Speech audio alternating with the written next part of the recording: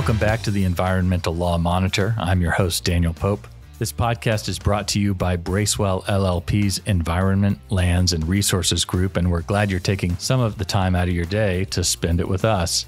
Or you might be multitasking and working out or doing something else. If that's the case, you've totally got this next set. One of the things that we have wanted to do with the Monitor is to cover new and interesting topics, and at the same time, keep tabs on key areas of environmental and natural resources law and policy. And that obviously includes topics like enforcement. Today, we're going to be blending our goals and talking about current trends in environmental enforcement and federal enforcement more broadly. So I'm excited to have in the room with me today Kevin Collins and Jason Hutt. Kevin's in our Austin office, Jason's in our DC office, and they're both members of our Environment, Lands, and Resources team. And we've got a special guest from our DC office as well, Bob Wagman, who's a partner. And instead of trying to describe what you do in your experience, Bob, I'd love to toss it to you and introduce yourself, would you, for us? Well, thank you, Daniel. And first, it's great to be here with you guys. I head up the government contracts practice here at Bracewell. So if there's government money involved, I get involved. And government money is in everything these days. Relevant here, I do a lot of government enforcement work. Some of that is government contractors in trouble. Some of it's criminal, some of it's civil. But we also deal with a lot of ancillary issues. And what we're going to talk about today is part of the environmental enforcement. There are administrative remedies that are available to the government, specifically suspension and debarment. It's a lot of my waking hours over the past couple of months have been dealing with suspension and debarment issues arising out of criminal civil enforcement within the environmental space.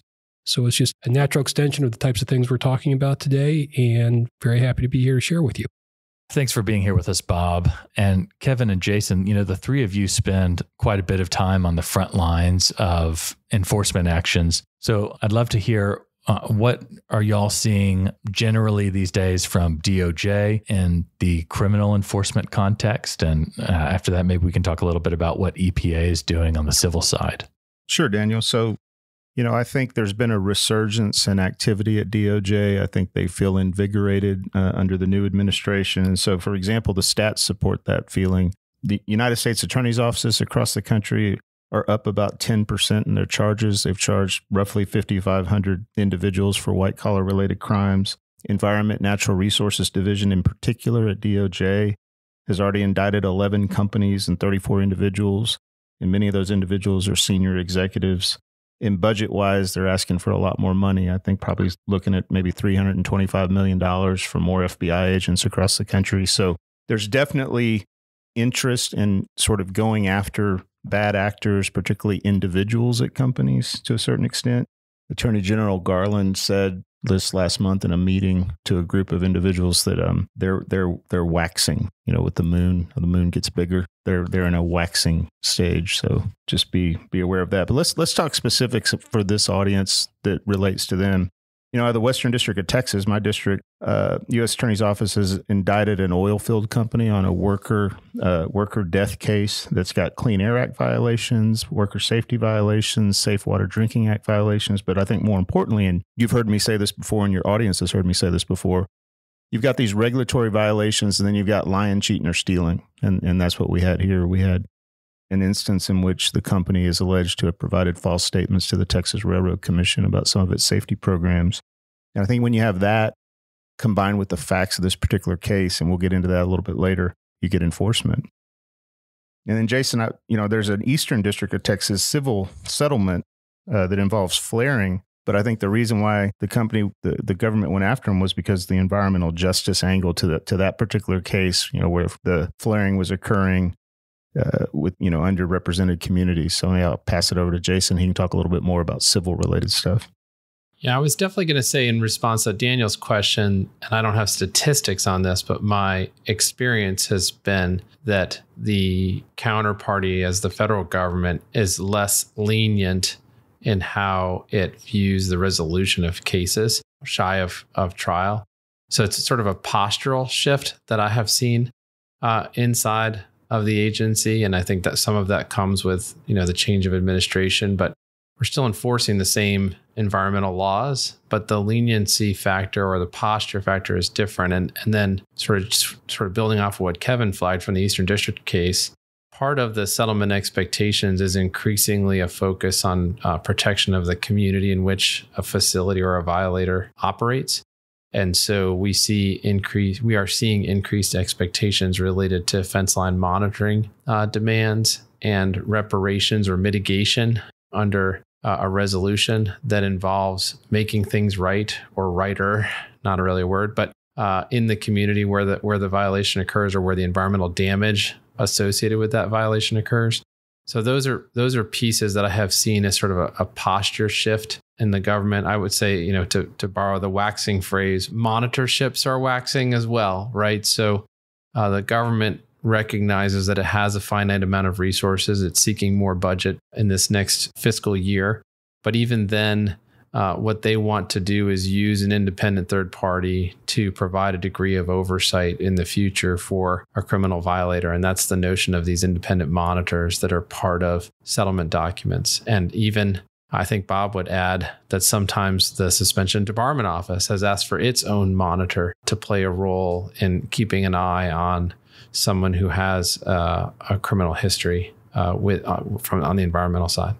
Yeah, there's definitely this idea, this concept of force multipliers within the government, like Jason was describing. And on that fence line monitoring issue, that Eastern District case is very illustrative of Jason's point, because what the government's doing in that settlement context is they're demanding more from the company through a settlement than they could get under the face of the regulations. And it includes enhanced fence line monitoring and root cause investigations when there's exceedances of that monitoring, which otherwise the company wouldn't have to put forward. So I think that's quite interesting.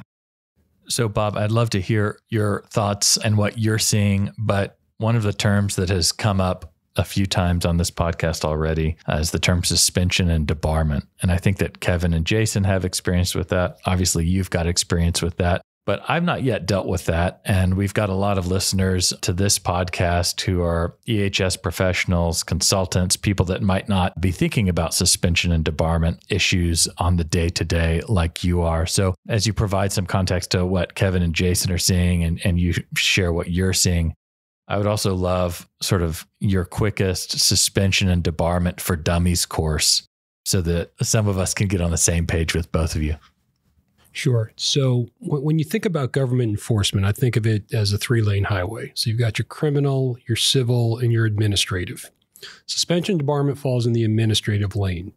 And it's one of those that you don't often see coming because criminal sanctions, civil sanctions, they usually go out first and the administrative remedies always come later. So a lot of times I'll get involved in suspension and debarment. And the other thing I want to mention about it is it's remedial.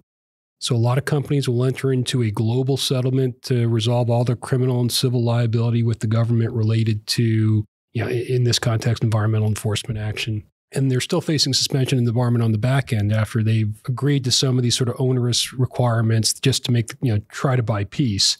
And then they end up dealing with suspension and debarment on the back end. And this comes up a lot because a lot of companies don't realize suspension and debarment will impact them. It's not just for government contractors. A lot of times it'll apply to both procurement actions and what's called non-procurement actions. And the term that's used in the regulations is covered transactions, which is essentially anything that's not exempted out. So when I say there's government money involved, chances are it's a covered transaction.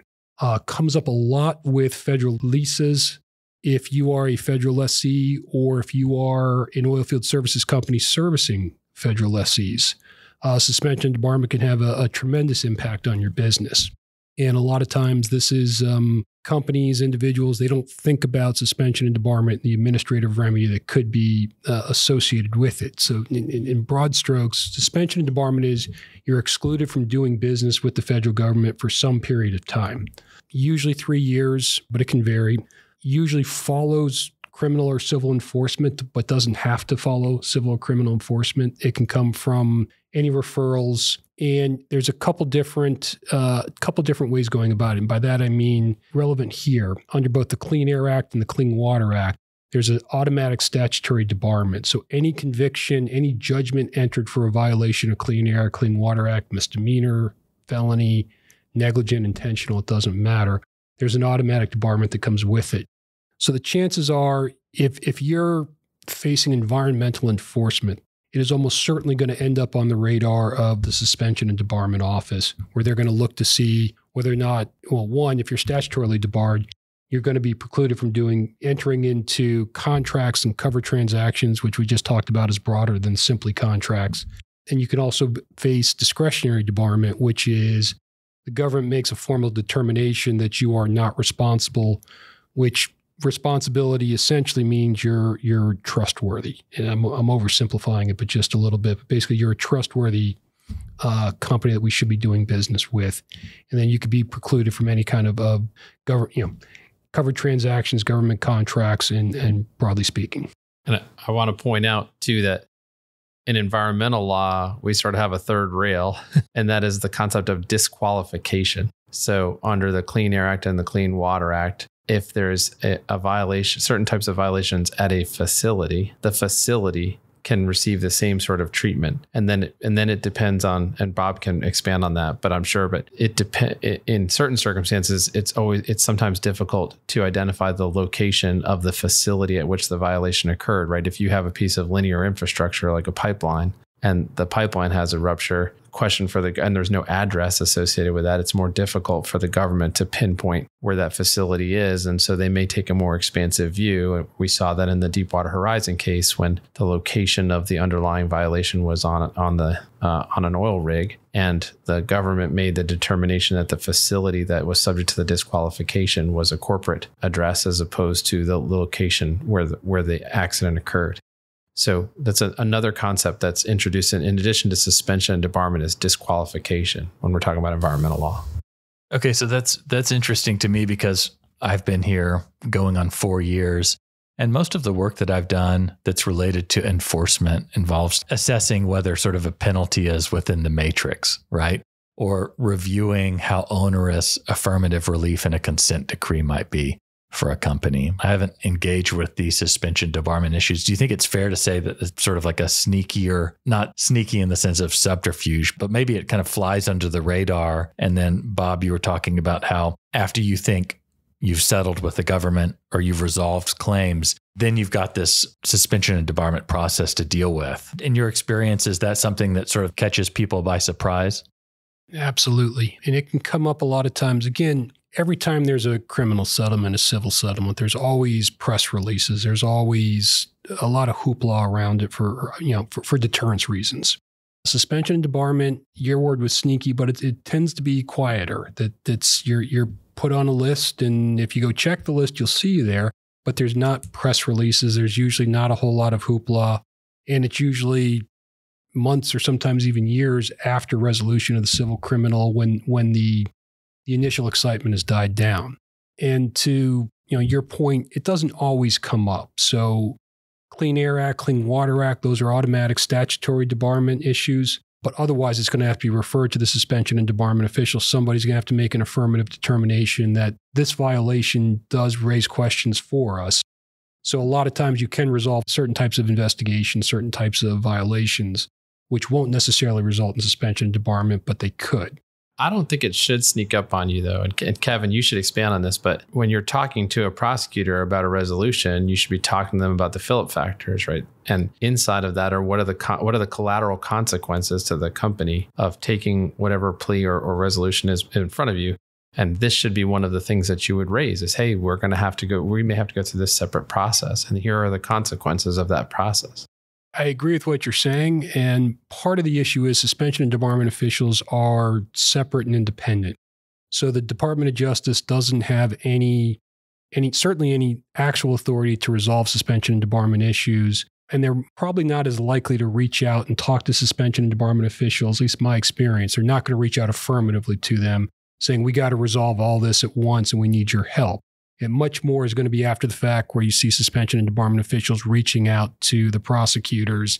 Tell me what I'm not seeing in the four corners of the pleadings. But it's just a different resolution process, and they're much more separate and sort of parallel processes. And like I said, they don't always come up.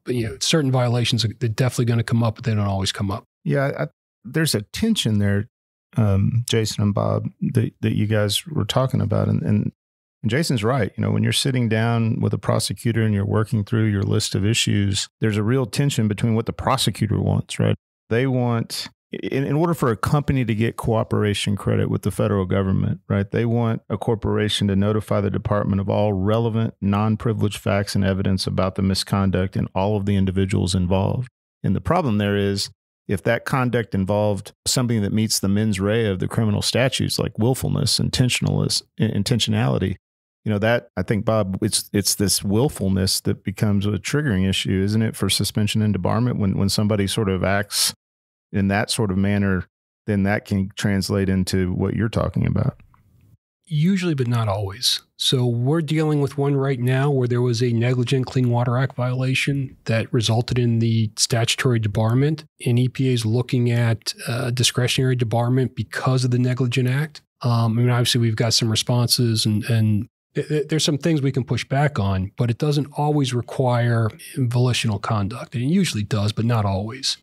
The other point I would make is it can be tricky when you're trying to deal with suspension and debarment where you want to go present the company as a responsible company. This is a good corporate citizen. But if you're still in harm's way with the Department of Justice, you have to be pretty limited to what you can share, what you can disclose.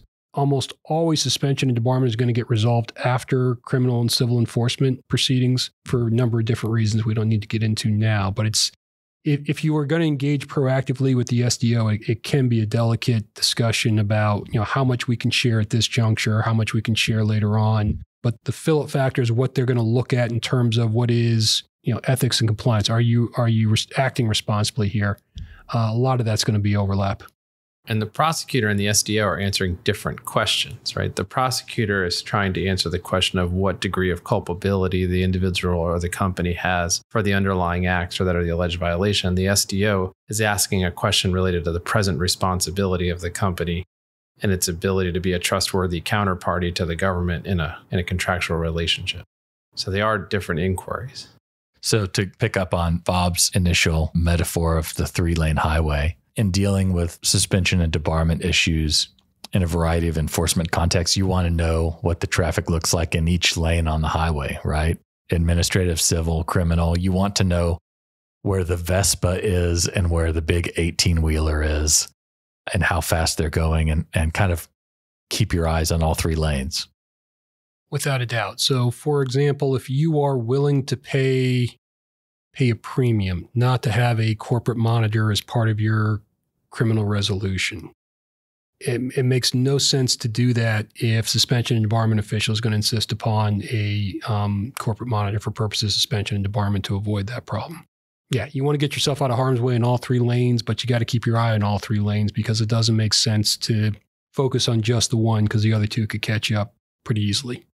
I've seen increasingly that you can resolve criminal and civil together. Not the debarment process, but you're seeing more and more cases where a company says, well, if we're going to have a resolution, it has to resolve both sides of the civil and criminal piece, even though criminal typically goes first, and certainly from a trial standpoint often goes first.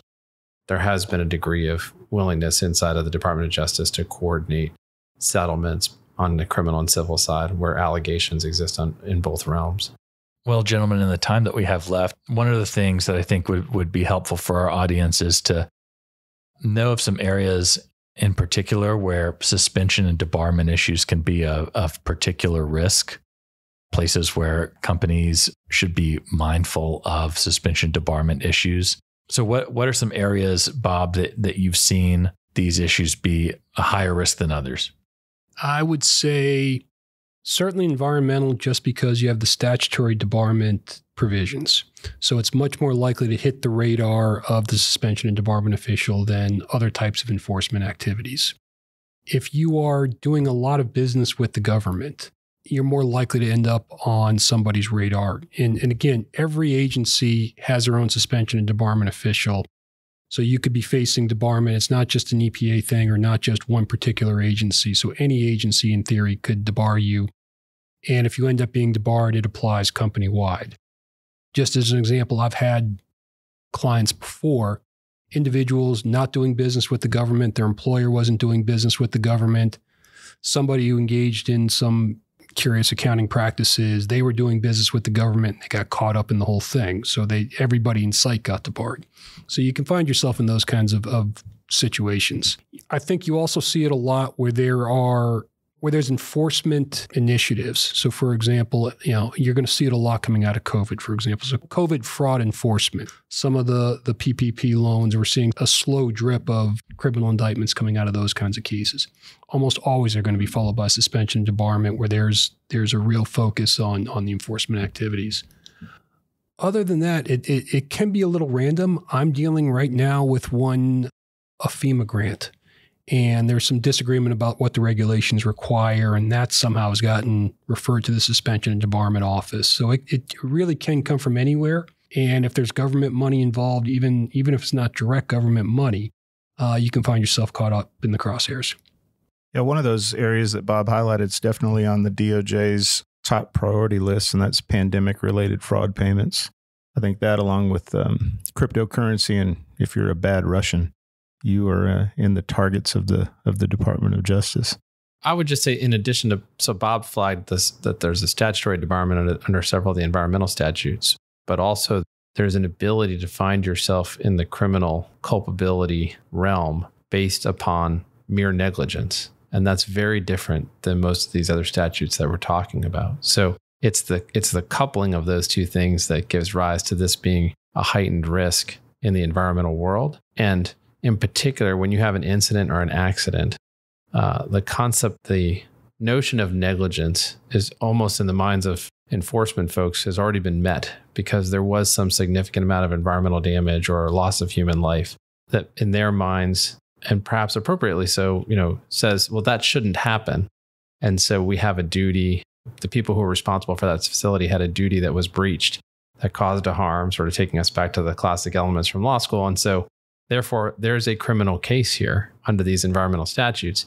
And when you couple that in a circumstance, and Bob touched on this earlier, where you either are conducting operations on federal lands through some sort of authorization, a lease, or you're providing services to companies that conduct some of their operations on federal lands, then the consequences of suspension or debarment could be significant to you. So that's why I think those are the places where I think there's sort of a heightened sensitivity to these concepts.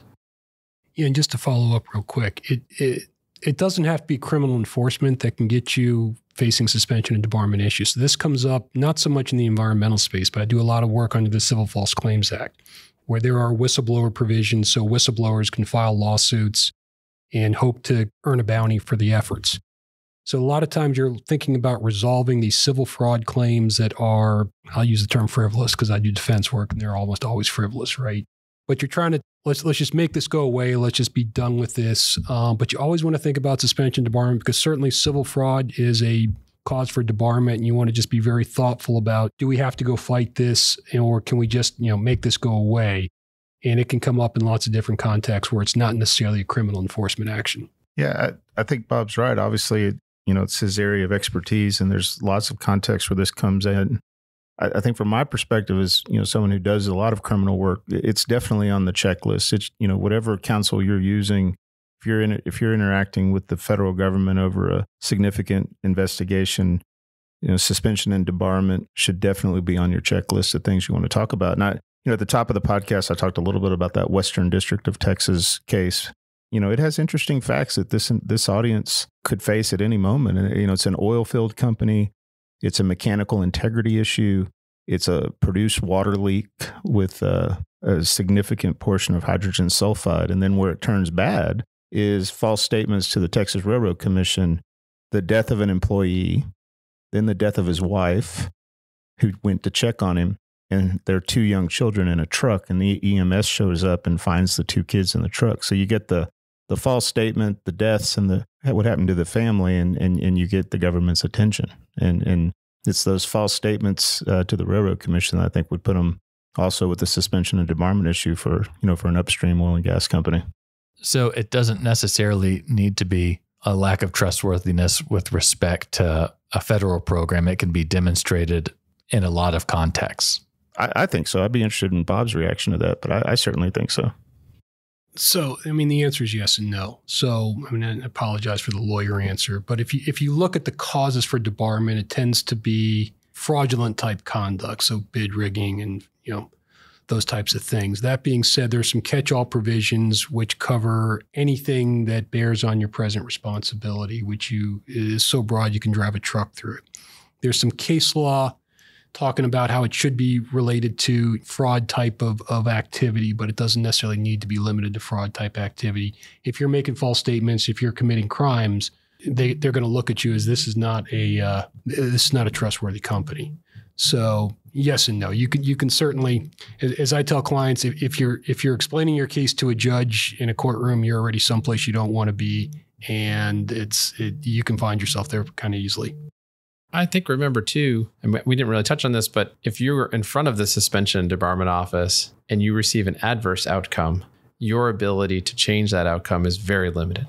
You have to go to an Article III court and convince a district court judge that the suspension and debarment officer was arbitrary and capricious in their decision. And you already have some sort of underlying culpability that gave rise to the suspension and debarment officer's decision. So that's a hard story to tell.